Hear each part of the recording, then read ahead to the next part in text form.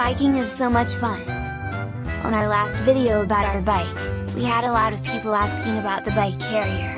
In this video, we will show you what we bought and what we had to build to make it work for us.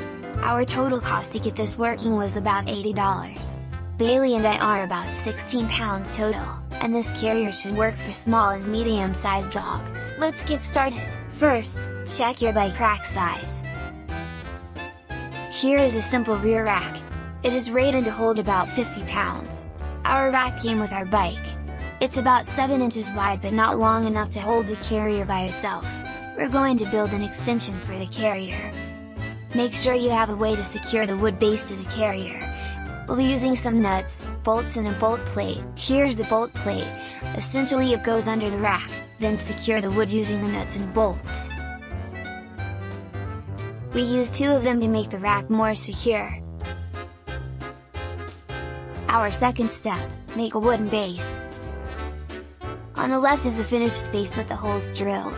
The larger holes are for the bolts, the smaller holes are for the zip ties. Place the carrier on the plywood.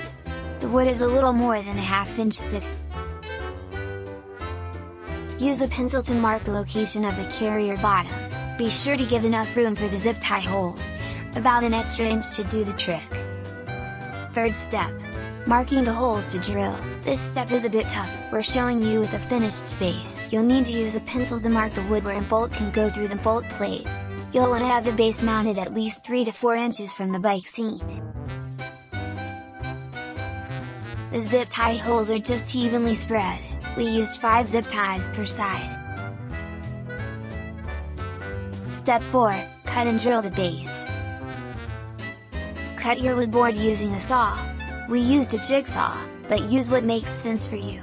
After cutting the wood to shape, sand the edges to make it smooth to the touch. Now, we drill the holes.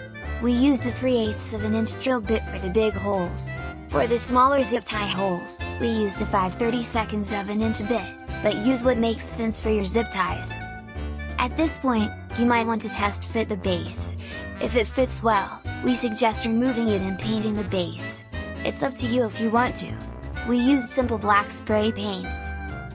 Here are the bolts, plates and wingnuts we used. Let's attach the base to the rack. Let's put the bolts through washers, and then put the base on the rack.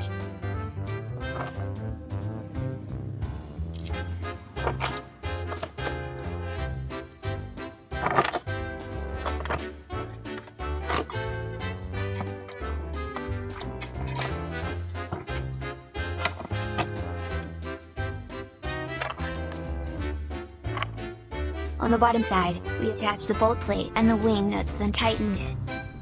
Fifth step, let's attach the carrier and zip tie it. We'll do the corners first, and then work our way around.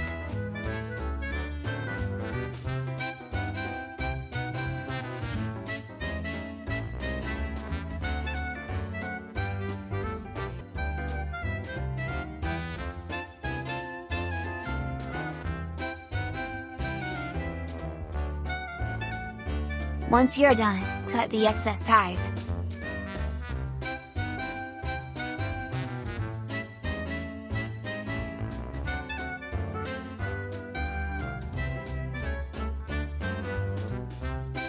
Final step, attach a harness. While this step is optional, we like it because it makes us feel safer. We had seat belt straps that we repurposed for this. Simply zip tie them, and adjust the length. You might use an old waist strap, but I'd love to hear your creative solutions for this. All done! We love this carrier because it has 2 openings. If you'd like to build this carrier for your bike, we list the materials needed in the description below. Hope this video was useful, and I would love to see your carrier. Thank you for watching!